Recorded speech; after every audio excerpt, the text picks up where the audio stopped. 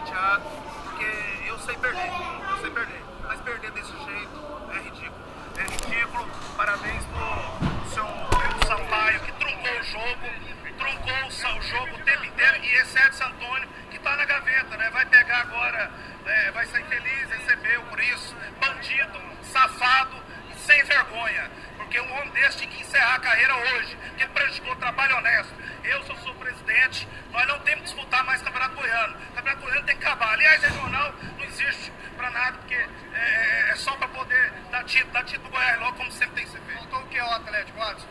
Faltou não ser roubado, só isso. O impedimento daquele ali, uma vergonha.